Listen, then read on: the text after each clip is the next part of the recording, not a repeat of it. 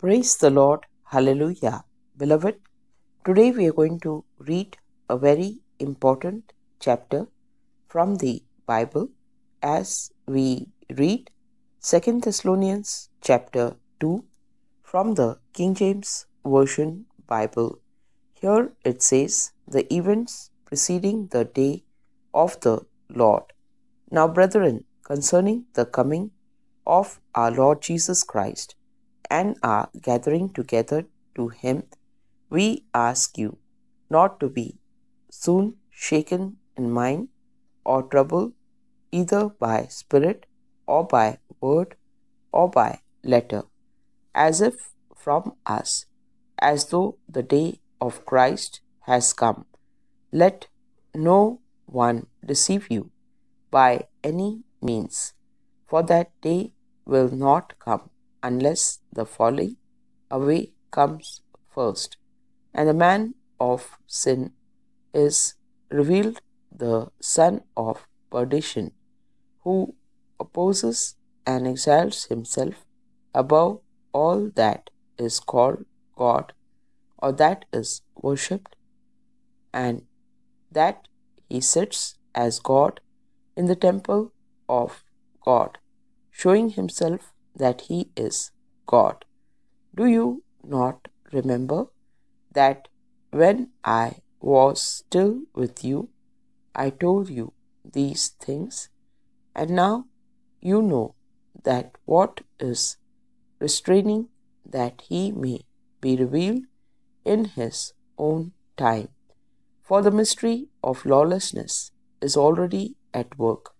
Only he who now restrains will do so until he is taken out of the way.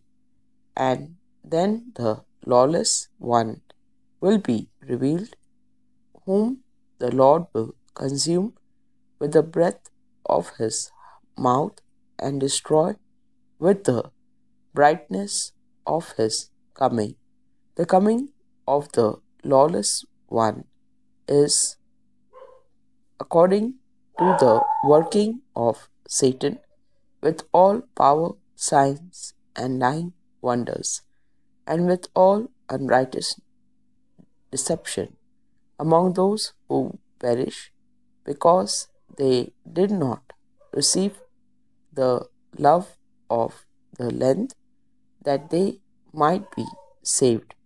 And for this reason God will send them strong delusion, that they should believe the lie, that they all may be condemned with who did not believe the truth, but had pleasures in unrighteousness, the comfort of the believer on the day of the Lord.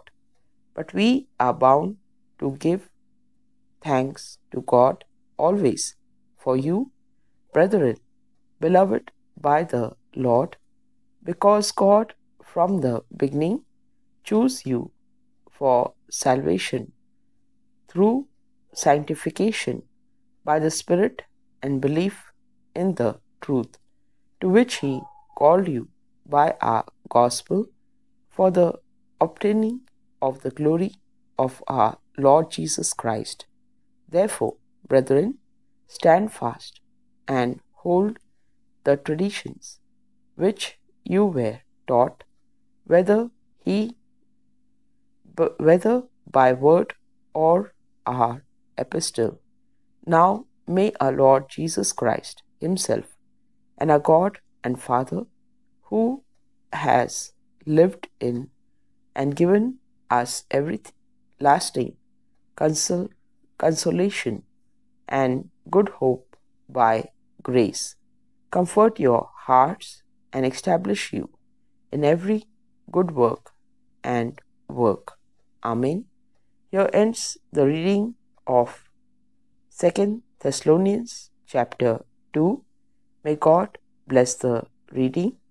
We saw the various points, the events preceding the day of the Lord, and the comfort of the believer on the day of the Lord. Amen. Amen. God bless you. Amen.